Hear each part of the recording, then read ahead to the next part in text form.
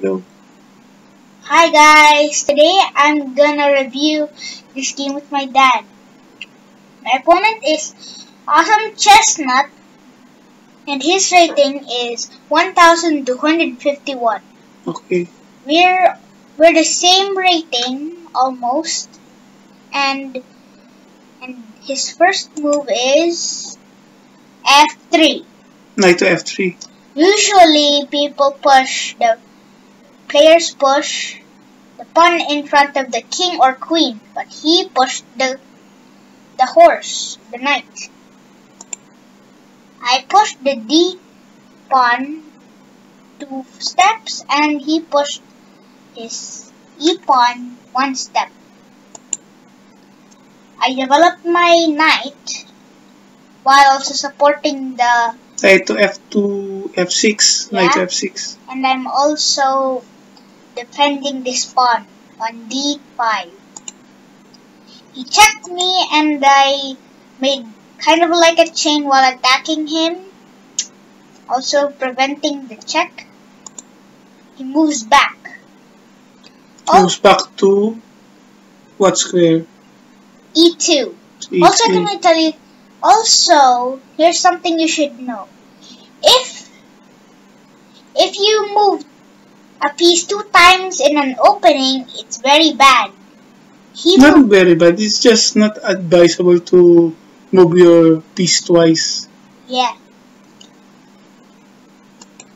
Then I developed my bishop to F5 and he castled on the king's side. So why is castle important?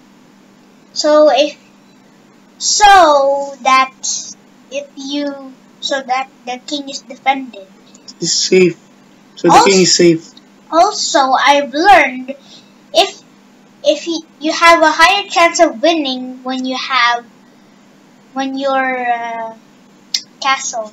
Okay. You have a higher chance of winning because your king is defended. I pushed that up. I pushed my e pawn up, and I don't know why I pushed 1 step. Oh wait, it's not defended on E5. Yeah, the knight will take it if you push it to E5. Then it will go there while eating a piece. And then he attacked it. He attacked the bishop. Oh yeah, right. And then I move it up to E4, attacking the king's base. Then he attacked it again. It's defended, but I don't want a double pawn yet. I did not notice it.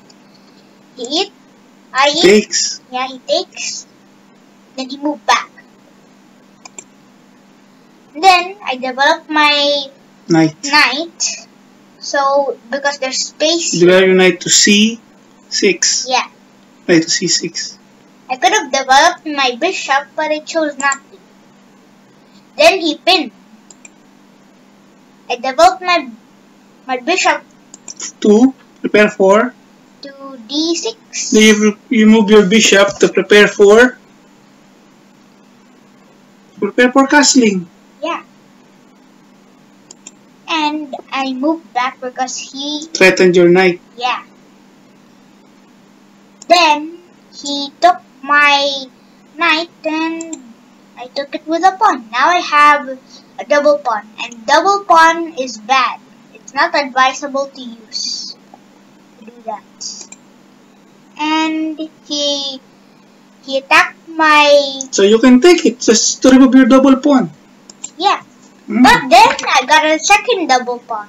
He will take it, so it's not going to be. No, see, no more. Yeah, that you attack the knight. Then where did he go? He went to the side, attacking my bishop. And I moved my bishop to E5. To avoid the knight taking it. Okay. Then how did you progress? I attacked the knight. Also, I got a +1 in points. Right here in the corner. Then so his knight is now in the corner of the board. Yeah, that's very bad. And also he has only 2 spots to go to. Yeah, okay. Now you castle. So your king is now safe. Yeah, he castled before me on the 5th move, right here. He moved up his queen. There's a little battery over there. And I moved back my bishop. Okay. Also, there's a battery here. Later pa yun. So he attacks your pawn. So how do you move your pawn up or you take that pawn? I took it because if I don't eat it and I push my queen, he eat, then I eat, then my battery will. But you can push it up to gain space. Yeah, but eating it is much better. You get points. And I ate. Did you take it back? Yeah. Then what did you do? You make a battery of your queen and bishop attacking the h2 pawn. Yeah, and he made a giant mistake, very big. He could have pushed the g2 pawn up one step to g3. But what did he do? Dun dun dun! He moved his bishop just to attack my horse. He didn't see the threat of a checkmate. Then what you do? Checkmate! So you won by checkmate. Yeah. And he made a giant mistake. He should have pushed his pawn. Or either just do something else other than kill himself. Okay, that's nice. How about did you play some games with the Wait, can I do something? And this was a 21 move game. Yeah. Let's see now your. This one was a very Let's see now game. your This one was very recent. Yeah. This was either played yesterday or before yesterday. Let's now see your grades. My grades are report card. My report card. Yeah. So this is Miggy's report card. So actually, I have another account, Slow Poetic Tadpole. Yes, 90 stars here. Played 18 games, and his rating is 1 to 10. I did not play any slow games. Yeah, I hate slow games because it takes. Yes, a computer game here, but it's all yeah, it's all bots, very bad bots. Like Reboot, you have 2 wins here. Mode. Reboot is easy. Let's check this one. Let's check one. My dad is gonna review. You're black here, right? Yeah. Okay. My dad is gonna remove that part where he had an error. No, sorry. Yeah. I think no. Okay. He pushed his pawn on the E file to E4. I pushed my Scandinavian pawn to D5 at Scandinavian. Oh, this is a mistake. Like I said before in one of our videos. Do not put your queen out or else it might get attacked or it might get taken away. Then I ate it. Takes it. Then I attacked it. Develop the knight while having a tempo. This is just like Scandinavian classical, just on the white side. Then he moved to the side. I'm planning an attack.